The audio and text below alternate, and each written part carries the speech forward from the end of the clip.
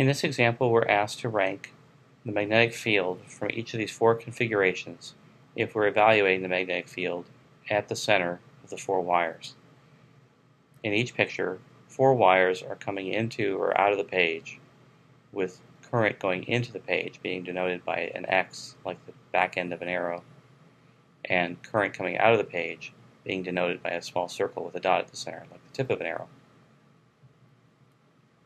In case A, we may imagine the four currents coming out of the page, and we may draw the circular magnetic fields around each of these four currents as moving counterclockwise.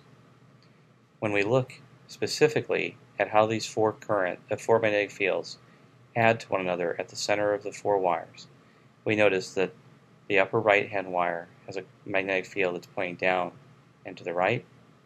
The lower left-hand wire has a field that's pointing up and to the left, and these two cancel one another.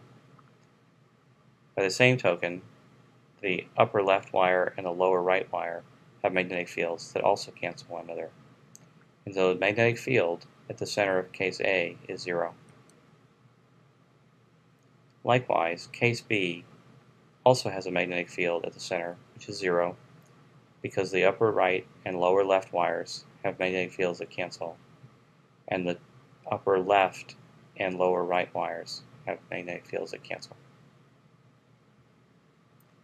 In case C, the magnetic field has a net value or net component that points exactly to the left, and that's because the vertical components cancel.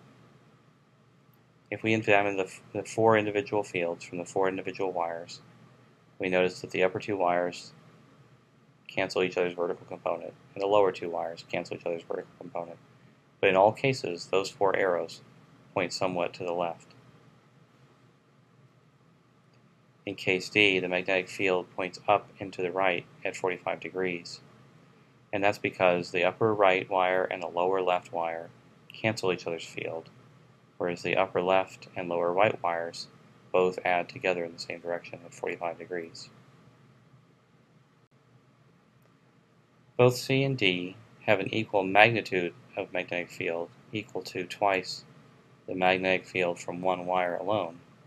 It's just that in C it points straight to the left, and in D it points up and to the right. A and B have a net magnetic field, tied at 0.